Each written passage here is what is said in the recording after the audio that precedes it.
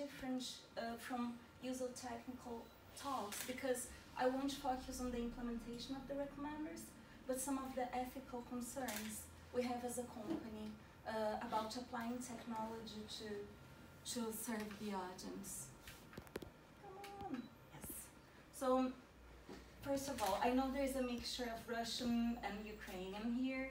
I just wanted to thank for the opportunity to be here with you, to thank you all for having waken up early on a Sunday and following this maze into the university so you could be here. That's really valuable to me, and it's a real pleasure to be here sharing a bit, and I would love to learn with you as well. So thank you. A bit about me. So as I said, I'm Brazilian. I've been living in London for 5 years now. I recently got the indefinite to remain there, which is quite ironic now that the UK is trying to get out of Europe, and I always thought that was a brilliant thing. But anyway, life is strange. I'm a senior data engineer at the BBC. I graduated as a computer engineer. So based on my graduation, I would even be allowed to build small houses back in Brazil. But I really focused on applying to computers, particularly software. So I've been developing software for 16 years now professionally, both for public and the private sector. Initially, my career, I worked for the Brazilian Ministry of Science and Technology, where we would build this application to help hospitals and doctors to plan surgeries. So it allows building three-dimensional images and offering tools for processing those images and segmenting and selecting bones and other parts of the body. Over time, I moved to media, building recommendation engines. I worked with education for a while. So I just loved to work. I love open source. How many? First question, who here is this? Are you always students, or are there people who already graduated? Students, raise hands. A few. And what about the others? Could someone, what do you do? Are you teachers? Do you want to be students? Well, in this area, I would say we will always be students learning things. I love open source because I like to be able to get deep into technology without just having the black box. I love martial arts. I like to play Brazilian Jiu-Jitsu, and I have a lovely daughter who might become an engineer in future, we never know. And she came to join. The BBC. Who here knows the BBC? Oh, that's much better. Okay. I knew BBC based on the news and sometimes on some movies and things they prepare, but actually before I joined the company, I was not aware of the values of the company. So, first of all, it is a public organization, but it's not sponsored by the government directly. So it's as if each and every of you would have the choice of paying an additional tax to be able to use the BBC and the other public stations. So we don't have any advertisement within the UK, and the company really aims to be impartial. That's a key value. So let's say, for instance, we're talking about politics. We always try to give the views from different parties. If we're talking about climate change, we do try to give the perspective of people who say it is a thing, and some people who might say, well, no, that's not really happening. But then, of course, although we try to give the different views, we also give weights to things. So in the case of climate change, it's something that there is so much evidence that it's really happening. So usually we would, of course, give the real evidence and allow people to make their own decisions. And it is a quite diverse organization. And we do have a challenge because as a broadcasting corporation, we have radio and we have TV. And now that people are mostly using computers and we have YouTube, Netflix, and all those things, the BBC is struggling a bit to get reach to the young audiences. So how can we get people who are between 20 and 35 years old to engage with the BBC? How can the BBC be useful to those people who are just starting their lives? And this is my office. So we have this room which tries to emulate how would be a teenager room. And there are some numbers saying that currently the teenagers use more, teenagers and young adults between 16 and 24 years old use more Netflix than the BBC. And then also some comparisons about the usage of radio, that people are using other services which perhaps they feel they can get more out of them. And this is a real struggle. So the company was founded in 1922. It has two objectives: to inform, to educate and entertain, in this order. And our aim is to really serve this audience. So we are paid by people to serve them, and we want to do this in the best way. So some numbers. In the UK currently, we have 66 million people. And 91% of the adult population uses BBC in some sense. Worldwide, our news reach 426 million people. Considering there are around 7.7 billion people in the world, that's quite a reach. And just another comparison, so you can have an idea of how big this reach is. In Ukraine, there are around 42 million people. So it would mean that everybody in the UK, plus the penguins from Antarctica, there are 12 million penguins in Antarctica, would be watching BBC on a weekly basis. You can touch the screen and... No. The screen is not working. It's not connected. Okay. Not this time? Not this time. Well, okay, but it would be good. My team within BBC is called Datalab, and one of our objectives is to bring the data together and make some sense out of it, connecting the multiple departments across the organization, and to allow the audience to have a personalized experience in a way they find it meaningful. This is our team. So you can see there is, given the IT area, I would say we are quite diverse. We have a good mixture of women, of men, people from all over the world. And it is really interesting how the company tries to give value to the individual people and accommodate. So, as an example, for me to be here, since I'm a single mother, it was quite tricky with the logistics with my daughter, who's just 2 years old. So I was invited to come to a conference yesterday, and they would pay my expenses, but it would be hard for me to afford my daughter's ticket.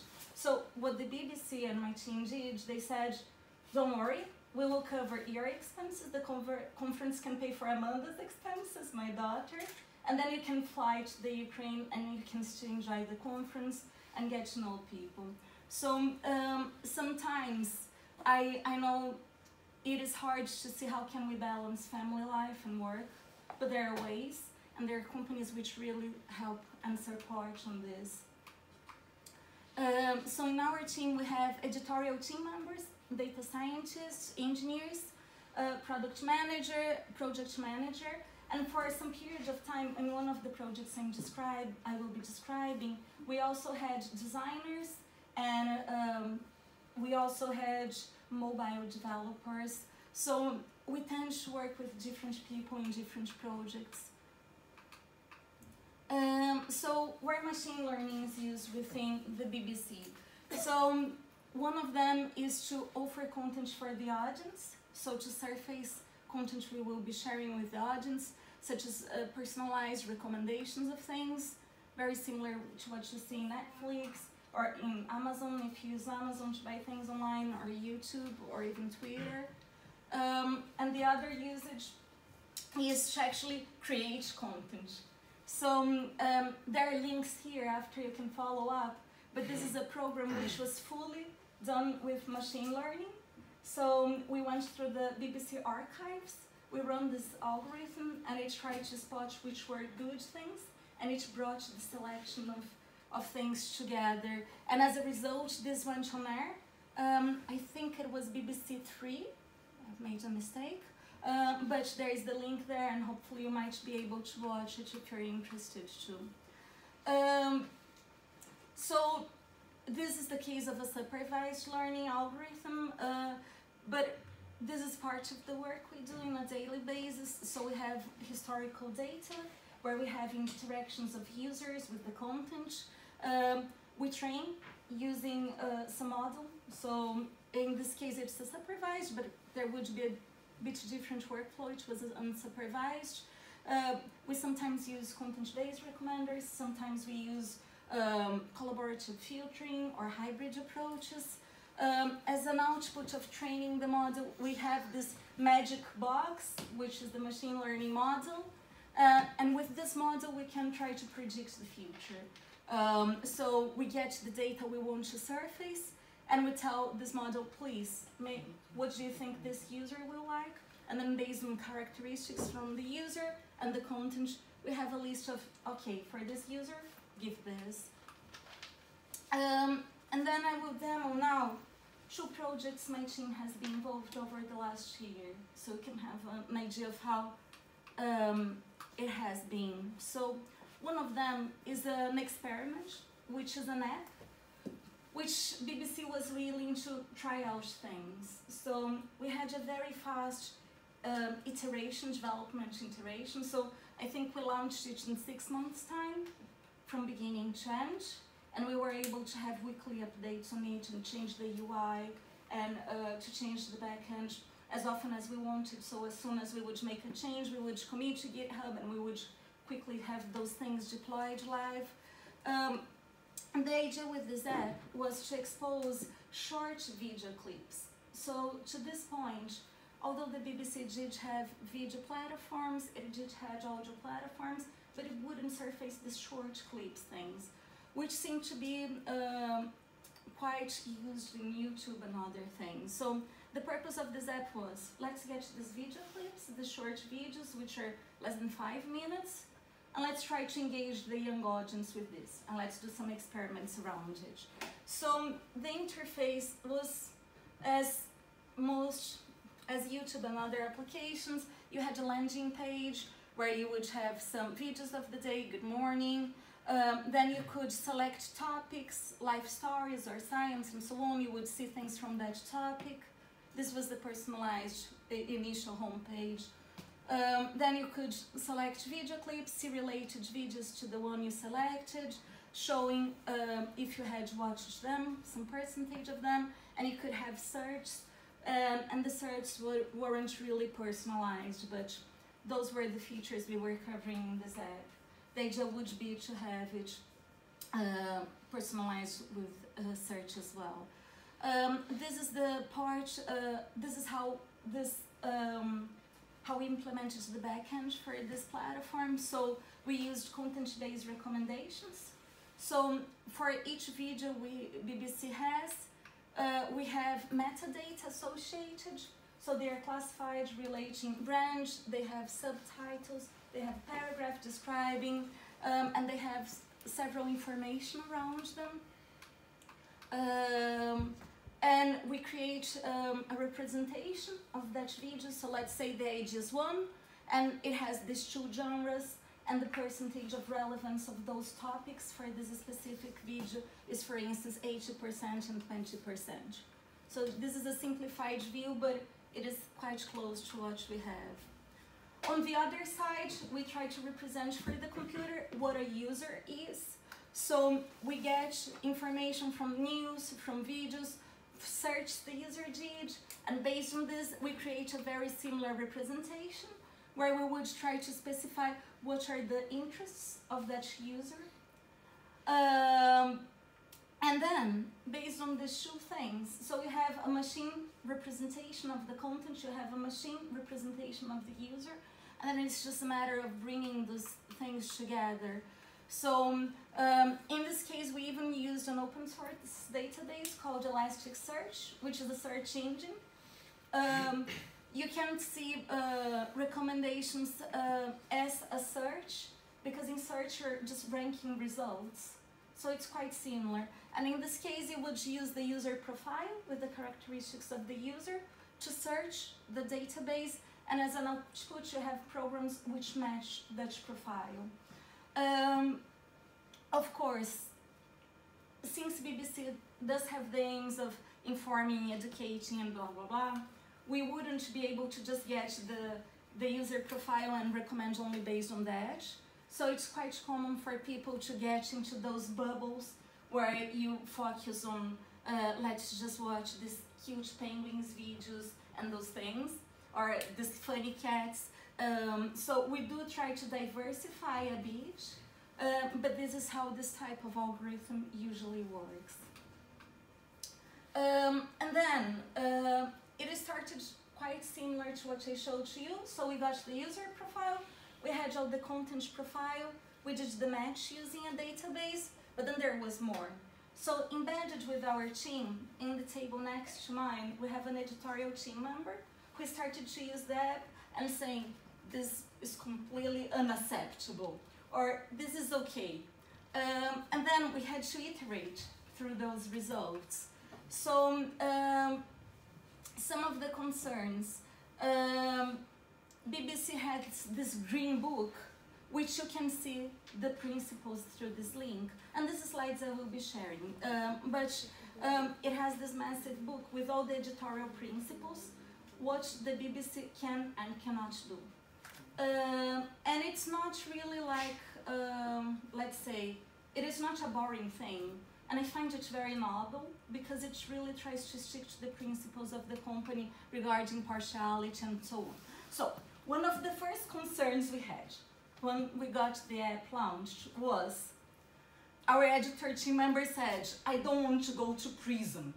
And then you could say, come on, why would a BBC editor be worried about going to prison? The BBC cannot, under any circumstance, influence the jury of trials. So let's say someone is being accused of sexual harassment, as is this video. If the BBC puts this in the front page on the week of the trial, there is a likelihood the jury of that trial will see the BBC. And let's say this headline, the guy says, I have not sexually harassed anyone, quotes. So this is more or less a declaration of, yes, I did, and I'm saying I didn't, and this is so relevant that is my opinion, I didn't, that it's highlighted in the title.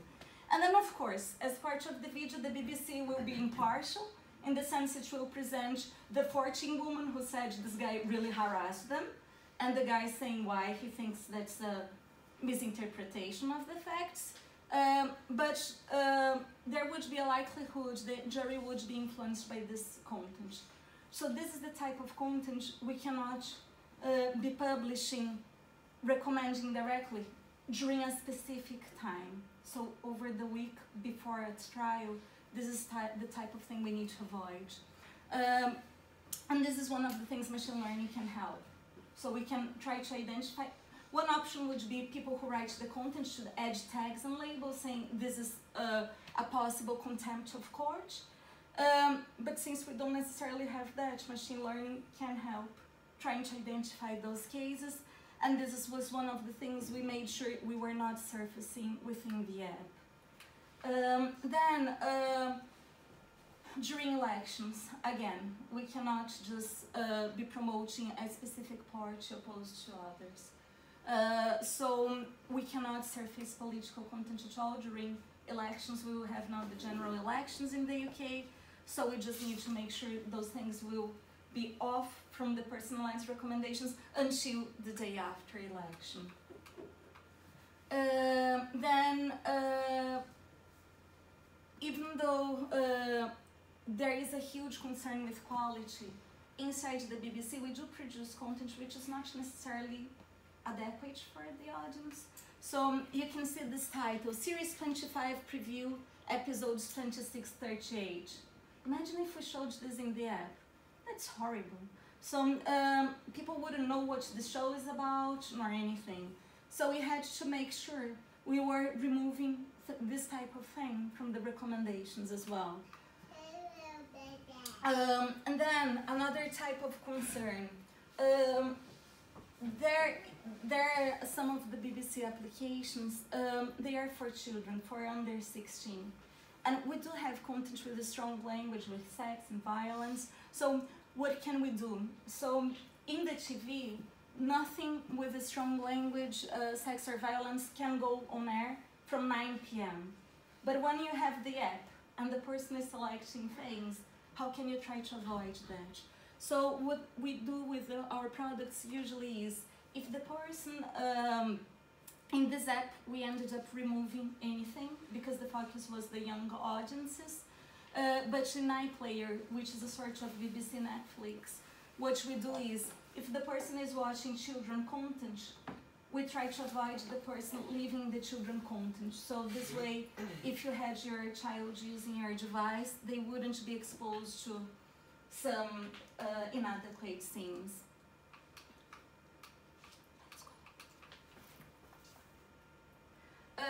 Then GDPR, which is quite common nowadays, the right that was approved in Europe a few years ago. So the principle is, it is our data that is out there. So when we are accessing websites, when we're watching videos, when we're reading news, those things are ours. And when we allow companies such as Facebook and Amazon and so on to use those to give us recommendations, we give them the power of deciding for us and really taking us wherever they want. With GDPR, it becomes a right of the audience to decide when you want your content to be forgotten. So if you want to tell Amazon or BBC that, look, forget everything I bought over the last year, I don't want you to hold this data, you have that right.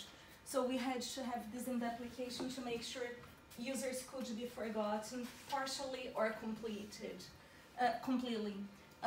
Some other things, we want to make sure people know why they're being recommended things when the algorithm allows. So an example, this specific screen, it's being recommended because it relates to arts. That's the topic. So it's because you previously watched something related to arts. What else do we have in here? So many companies, including companies for which I worked before, their concern is, let's keep users in our website. Let's maximize time people are using the website. Let's maximize the number of clicks they do through tweets or through Instagram, or let's just optimize over that. We want to get the person spending 2 hours a day with us. It's a bit trickier in the BBC because that's not what we want.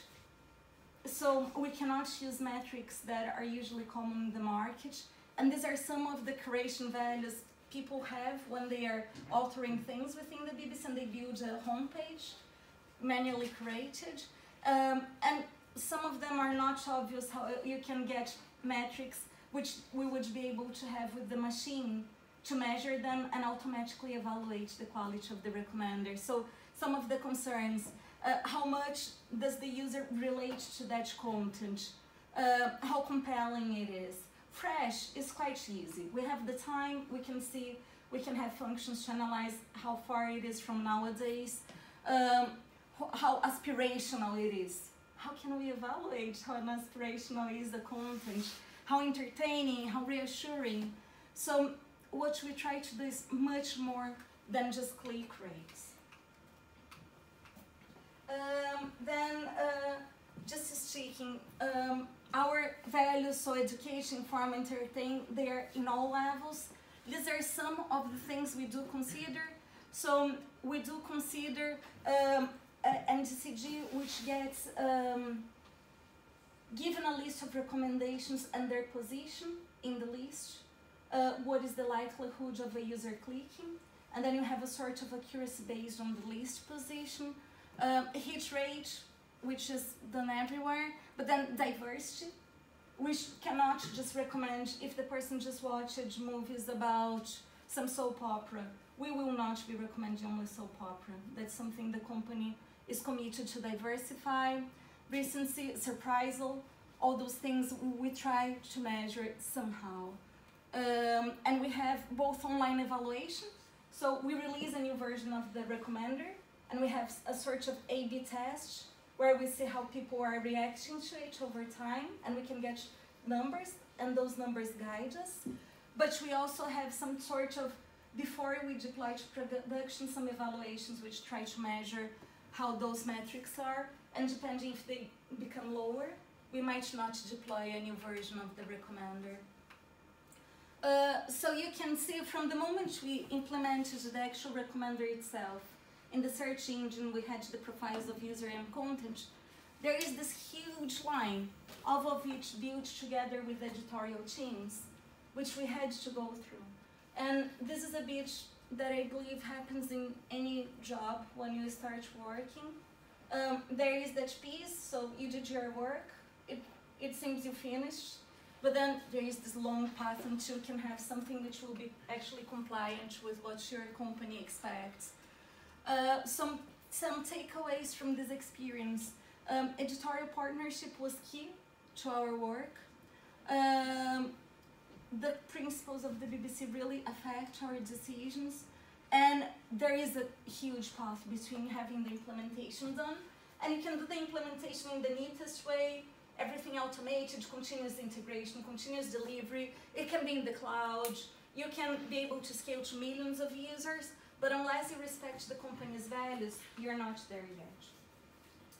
And there is this other quite exciting work we've done. So this is another use case. This is an application called BBC Sounds, which is sort of Spotify with BBC content where we have both podcasts and music. And we're currently paying an external provider for each. I don't know the values, but it's certainly very expensive. But I think worse than being expensive is, it is just a black box. So the control of BBC on that technology is zero. So my team is helping to replace this. The current thing is content-based, similar to what I described before. And it does try to have an ontology, a graph with the concepts, and infer relationships between concepts when it creates the content profile. And then it recommends things. That said, there is some room for improvement in the current content provider because the content in BBC doesn't have many labels and tags. And when you don't have proper annotations, you have two options. Either you use machine learning or something to extract information of the content, or you have poor recommendations. So in this specific product, the current provider is giving really poor recommendations. And we have an issue which is, although we really want to boost users from 16 to 35 years old, this app, most of our users are around 50 years old, and you can get an idea that the content they're using is quite different from the content the young audiences will be using. That adds another factor. And when users come to the product for the first time, currently it's still manually created by our editors. So these are some of the challenges we have. And the algorithm we decided to apply is called factorization machines to solve this. So I already described how content-based is for the previous product. I won't repeat. So that's what this company is doing. That's what we did for the previous job, which another common machine learning approach is to use collaborative filtering. The idea is, let's get the data that of all of you produced. We will be analyzing all your consumption history. Based on your consumption history, we see who is similar to who. And then after that, we say, well, if this person was similar to this one, let's just recommend the videos this one watched and this one didn't. So That said, there are several algorithms which can allow you to implement collaborative filtering. In the case of SVM, for instance, one of the tricky things is if you have some sparse data, it doesn't necessarily give very good estimates, and it's quite expensive. Another issue is if you were to use this collaborative filtering only, you also can solve code starch. So when it's the first time of a user, you know nothing about them. So you cannot recommend because you don't know who that user is similar to. So we ended up getting a hybrid algorithm which does use content similarity, but it also considers the overall users, all the users' consumption. So it uses both the content metadata and also all the users' interactions. And since it represents the data as a sparse matrix, all the operations it does, similarity and matching, they are much cheaper. So it allows to run the predictions in linear time, which is quite good. Better than that, only constant, but I'm not aware of any method which would allow you to recommend things in a linear time. Well, you could always recommend the same thing, but that wouldn't be particularly good. Whoops.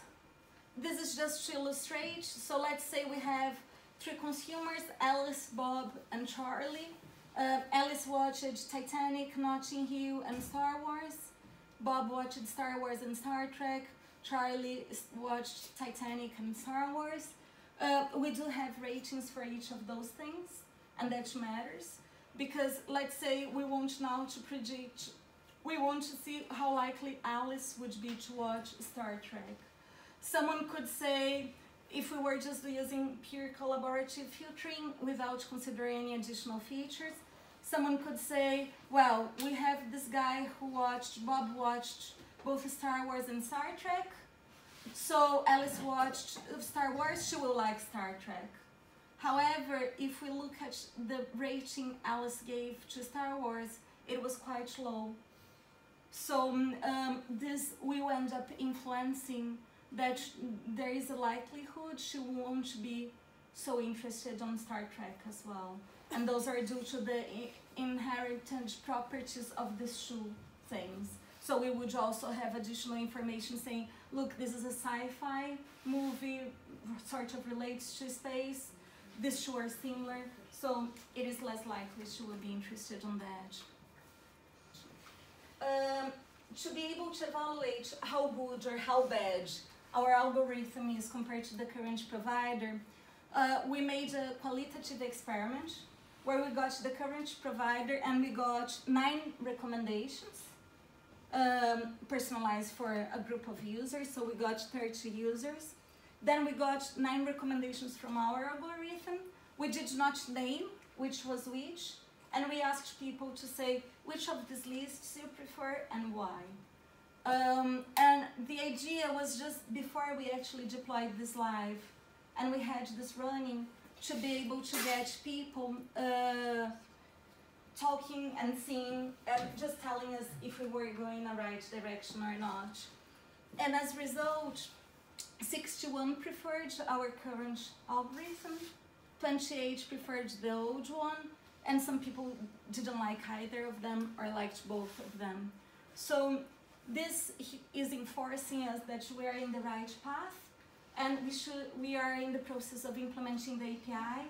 The API we're implementing currently, we need to serve in less than 80 milliseconds for over 1,500 users per second. So that's the speed we need to be surfacing recommendations with this level of quality or even higher. And in the end, what will really prove the quality of this project, we should be launching in March, is the actual users' consumptions. So imagine that each of these lines is a different recommender.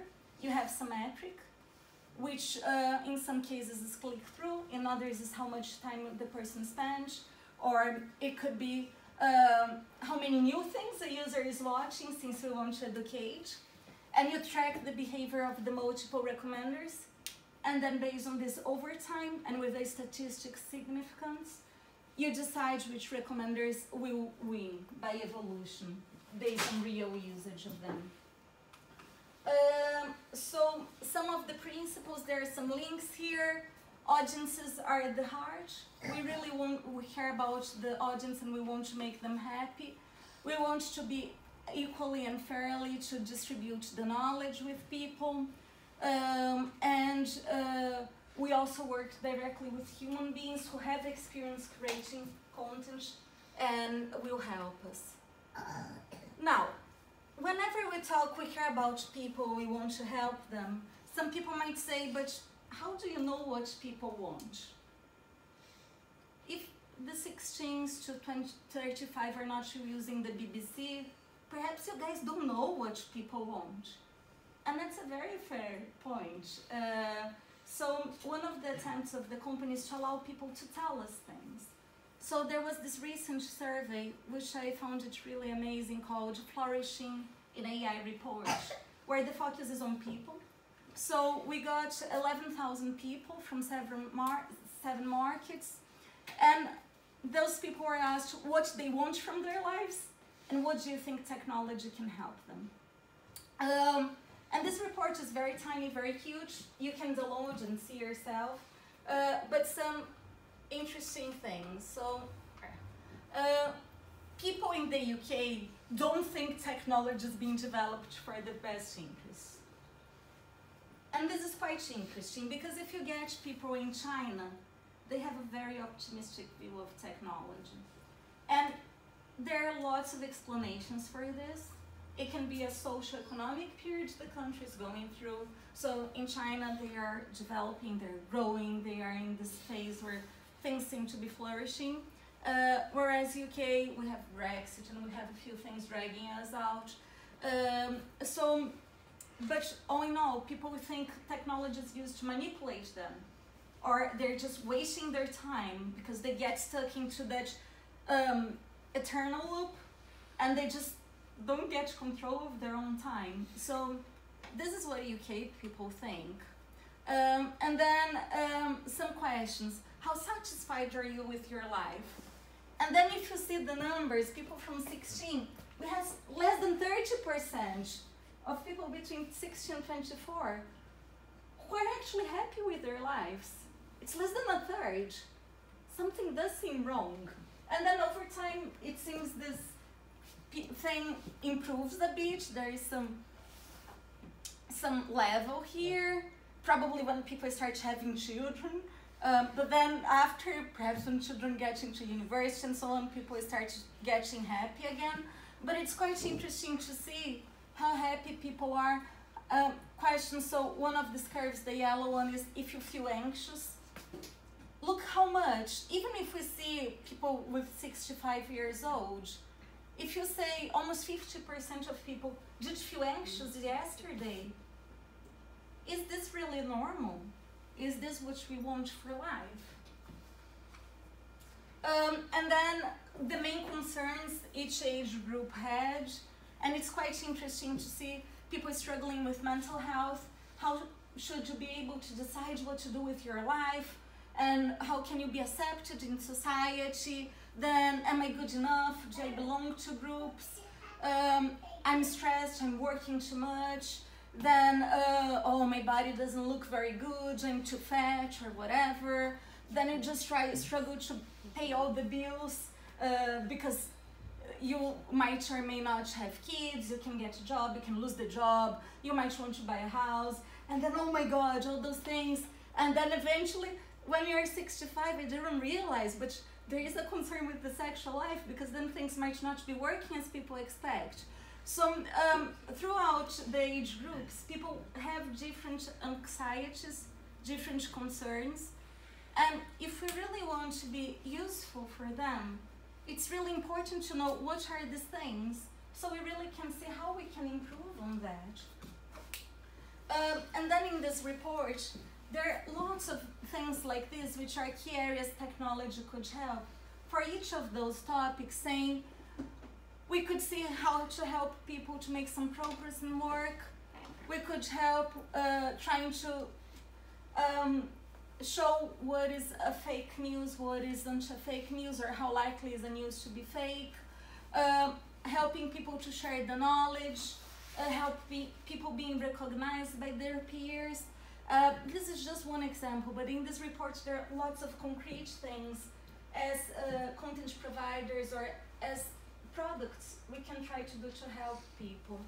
And then some shifts that sometimes technology currently is seen this way and is actually used this way, and where we could head so the society can feel more encouraged and embrace it more. So to move from being a competitor to a supporter. So we don't need to compete with other companies. Let's look to the audience. What do they need? What can we serve? From a barrier to human interaction to a tool to enhance human contact. So do we want a platform where everybody posts how wonderful their lives are? Is that really helping? Or is there a way where we could allow people to be human beings, share their problems and things, and feel encouraged and supported? From being understood by the elite, so from the study, people who do have a higher socioeconomic level are more optimistic towards technology because perhaps some of them even control it, to be an inside track for all. So let's try to show all this technology can be useful and can help. So from being this endless information where you can stay 2 hours or 3 hours without realizing the time has passed, to see what exactly is useful for that person in that moment, in that place. And that's fine. So we don't need to keep people completely hypnosed. Let's just give what they need. From being a distraction to helping people to focus. So I don't know how many of you saw this app called Mindspace. It's not from the BBC, but it helps you meditating. And there was a period when I was going through some anxiety and something, and I received this advice, why don't you try this? I said, meditation, but that's so boring, I will sleep or whatsoever. But no, these things really help you having a focus and just getting well. From being a cause to stress to relieve the stress. So those are some of the things. And I do think from a product perspective, our user can decide if they want personalization or not. And based on this, we're recording their data or not, we're giving personalized experience or not. And who should own this are the users. And this is very important to be really explicit. Okay, now that we went through this talk, since I was told this university does have some radio and things related, I thought it would be nice for you guys to see one of our buildings. So usually I can work from any office in the BBC, and this is one of the offices we can work from. This is the building from outside. If you go to Oxford Circus in London, you will be able to see it. There is this church, it's St. Paul's, not the cathedral, another one. And the station is here, and you can just walk, and here I'm in the 5th floor of this building. And we do have on Mondays evenings, some programs are recorded in the ground floor so anyone can actually watch them. This is an inside view, how the building looks like. From an engineering perspective, it's very exciting because there is this massive wall which cuts the building in half in case there is some fire issue.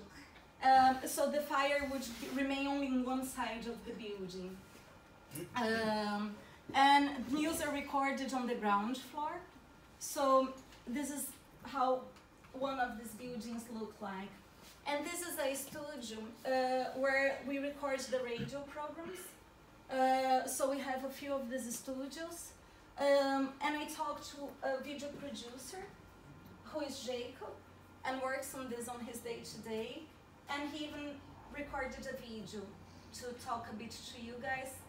It's a 2 minutes video, but the idea was to give you the chance of seeing a bit how people who are not necessarily technical, how they see BBC and how is their work. So it is really 2 minutes, and then we will be done.